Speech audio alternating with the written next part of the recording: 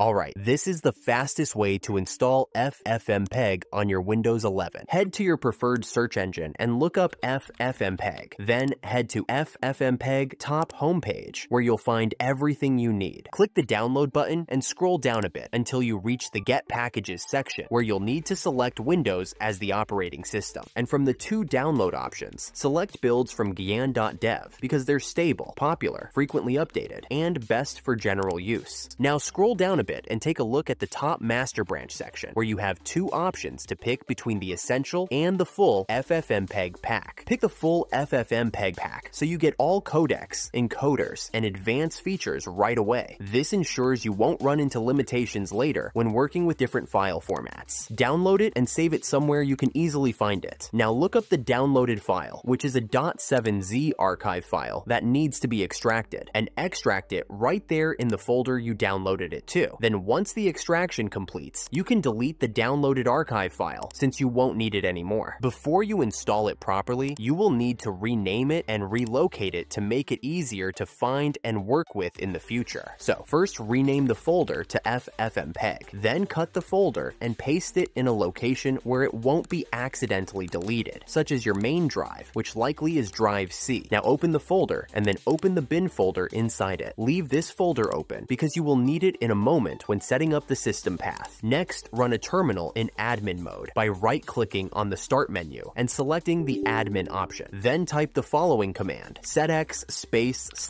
/m path and a double quotation mark, which is the first part of the command we need to add FFmpeg to your system path. Then go back to the file explorer you left open and copy the folder path and paste it back in the terminal. At the end of the command you just started typing, then continue typing %, sign path %, and close with a double quotation mark to complete the full path command, and run it by pressing enter. It should say success if everything went correctly, which means FFmpeg is almost ready to use system-wide. Now just restart your PC to make sure the path changes take effect properly, and just in case, I will leave the command below in the description so you can copy it if needed. Once it restarts, open up the terminal again and type FFmpeg-version and run it to verify the installation was successful. And there it is. FFmpeg is successfully installed and ready to use for all your video conversion needs. If you found this tutorial helpful, hit the like button and subscribe for more tech guides like this one. See you in the next video.